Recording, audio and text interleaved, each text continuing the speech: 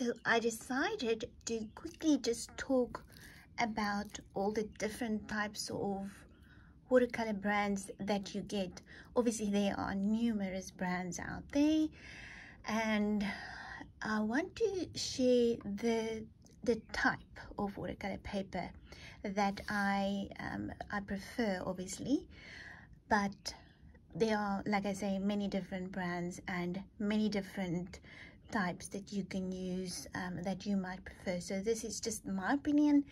It is what I like, it's what I prefer. I bought these little samples from an art store recently, and I've actually made a video of this on YouTube to share just the difference. It was a quick little video. It was actually for my online school, and just to share the difference between the types of paper that you can get. Now you will see when an artist paint in watercolor, they will always say they painted it either on hot press, on cold press, or on rough watercolor papers. This video can actually show you exactly the difference between the three papers. This is all 300 grams, all Arches watercolor paper, and this is the one that I normally paint on. This is the smooth hot press watercolor paper, and as you can see, the grain is very smooth, so it's very lovely to paint botanical flowers on there, lots of detail. You can get away with, you know, scrubbing on this paper, lots of scrubbing. Obviously paper is delicate, so don't go overboard, don't scrub with a hard brush. And this is the cold press watercolor paper. And now we're going on to the rough. This is obviously not smooth like this one, and also these two, you can just see the difference in paper. So this is the rough Arches watercolor paper. I hope this video will show you the difference between the three types of watercolor paper. And then this one is a board. It's quite a big board. I just want to see, it is art board. This is Fabriano that I recently bought. It's obviously still in a plastic, but I would say it is very similar to the cold press watercolor paper. It's definitely not smooth. I painted the daisy on this artboard paper. It was lovely to paint on. Obviously there's a slight difference in color, not much, but there's a slight difference in color. Obviously there's the plastic on. Let me just take the plastic off to show you what I mean by that. Okay, I'm back. So this is the massive artboard paper that I bought recently, and I painted that little daisy on there.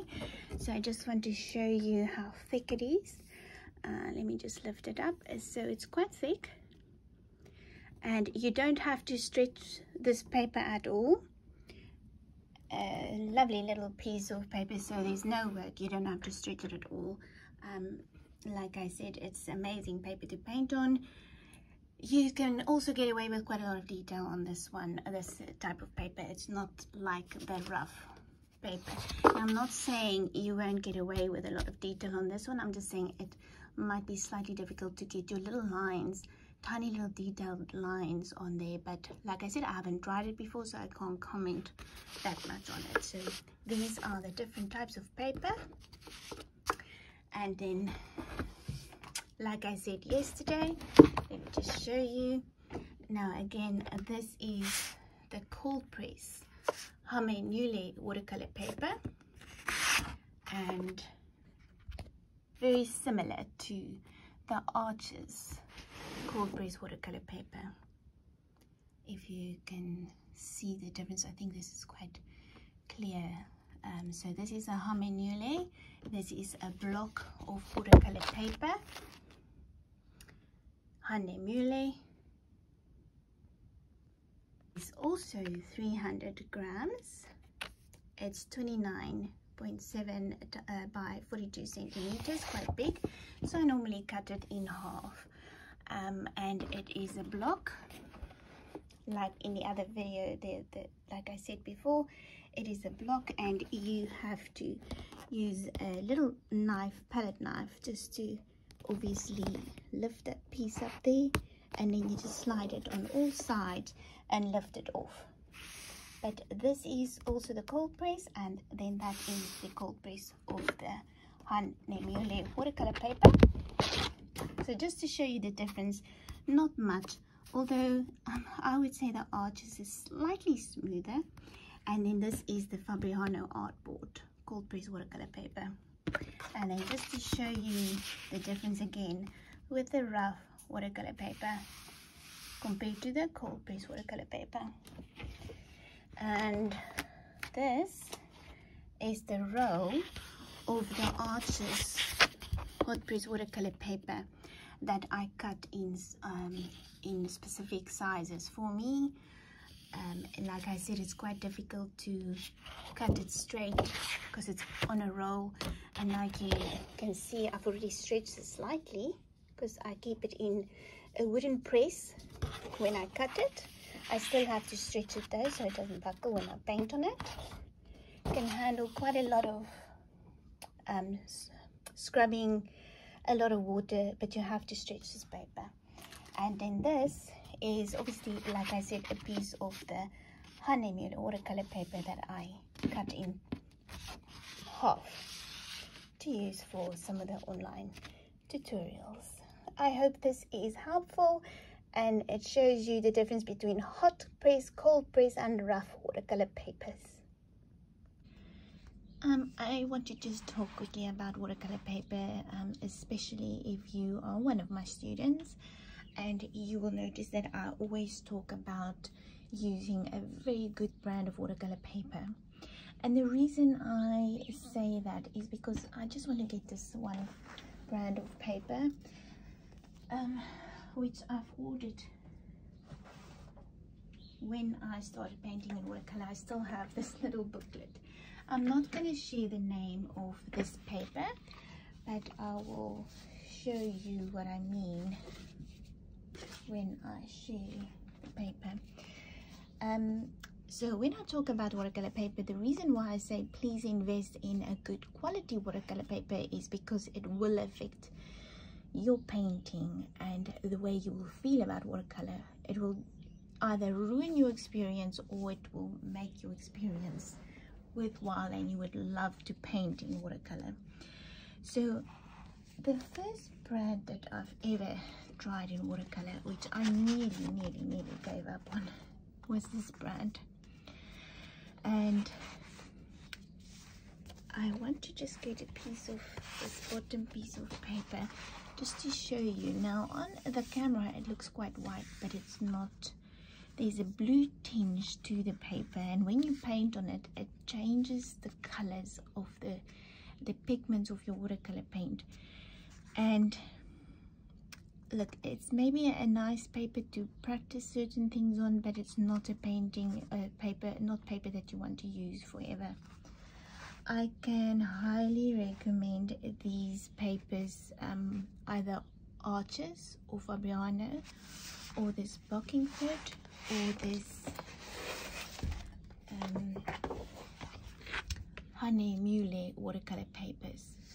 There are other brands too that I will talk about in the future, but I first want to test it out again before I recommend it to anyone. This is obviously cold press watercolor paper, and I normally use hot press watercolor paper. If you're really serious about watercolor paper, I can highly recommend these brands.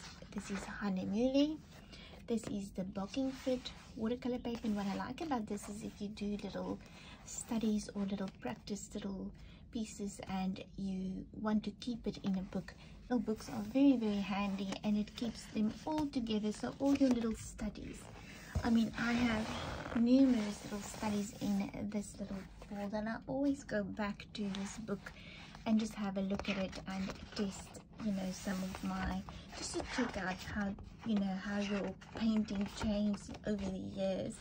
I mean, this was my first onion painting that I painted, so obviously, you know, Very nice paper. You can scrub on it as well. And then this is my first choice. Obviously I use this to paint on, but this is the Arches hot press watercolor paper, 300 grams, and glued on all four sides.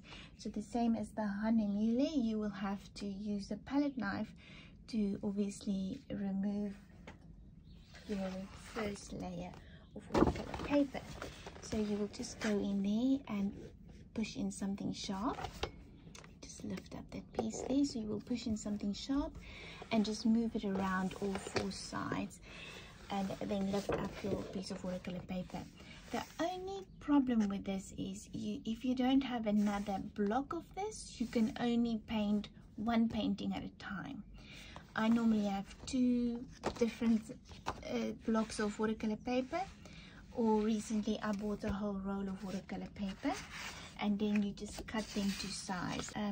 This roll is very convenient, however they all turned around a cylinder, cardboard cylinder like this, so you have to stretch the paper before you can use it. So you need either a wooden board where you can stretch it on, and you need artist tape. So it's quite time consuming, but what you can do is just invest in cheaper versions of blocks of watercolor paper, so that you can just paint. You don't have to worry about stretching paper and you know, waiting for the paper to dry properly, and then, you know, tracing your whatever you're painting if you use my line drawings. But yes, these are some of the papers that I can highly recommend. There are quite a few others. Fabriano, I don't have a block of Fabriano yet at the moment. I finished it all. Lovely paper as well. I can highly recommend the little blocks as well. So just do your homework, test all of them out, see which one you prefer. You either like cold press, hot press. I haven't tried the rough watercolor paper because I paint quite a lot of detail on my flowers and on most of my paintings, but you should try all the watercolor papers to see which one you prefer. I spoke about the watercolor paper yesterday. This was the massive box of watercolor paper that I ordered, because it just worked out a lot more reasonable than all the you know, the blocks of watercolor paper that you can get online. The reason why I ordered this roll was I sometimes battled to get the sheets of watercolor paper in South Africa, especially with COVID. We really battled. I couldn't find flat sheets of the Arches hot press watercolor paper. I think they have in stock now, but for about a year and a half I battled to get the big flat sheets. You can buy the blocks anyway, but even now I checked over the weekend because I wanted to order some more of the block of Arches watercolor paper, and it's out of stock. 914 centimeters by 113 centimeters, and it is a massive roll, so this will last me a lifetime. The only problem, and just hold it again, is obviously when I have to cut the paper, I have to ask my whole family to help me. I mean, it is a big piece. It is long, and so you have to. I use the table tennis table, or you can use the carpet. Obviously, make sure your dogs are not near, and make sure that it's clean before you put the paper on the floor to cut it. But I normally use the table tennis table, which I use here with all my art stuff. Physically, I have everyone on board to help me to cut the paper. This is what I explained yesterday. It's around, it's in a big round circle like that. Absolutely beautiful paper, but so difficult to stretch. So if you have a wooden board, it's fine, but you still have to cut it, and you can see I actually cut it quite skewed just to get it straight, because the last time I had to cut it quickly by myself, and then I have to measure it and straighten it, and it's a mission. It's long. It's nearly as tall as me. Not really, but nearly. So this is the press, the wooden press that I said my husband made me for my watercolor paper. Oops. Oh, everything is falling down here because I have a fan here because it was so hot the other day that I had a fan up here. It's all falling down now. But anyway, this is the press, and then I close it like this, and I have little clamps to keep it like this. So this is how I keep all of my big sheets of paper straight. He put a little pressed wood on this side and on this side, and obviously I treated it with acid-free water, with acid-free paint. And I normally keep it in the plastic anyway that I buy it from. And then I have this massive ruler where I don't know where to keep this long thing, so I just slide it in here as well. I will obviously look for it one day and don't know where I've put it, but anyway, he made me this nice sheet, and then obviously a little hook so it can hook on here when it falls back, so it doesn't go all the way down. And then I just push it down to keep all of the papers down here. All of this will still go in there because I just removed it to show the video of all the different papers.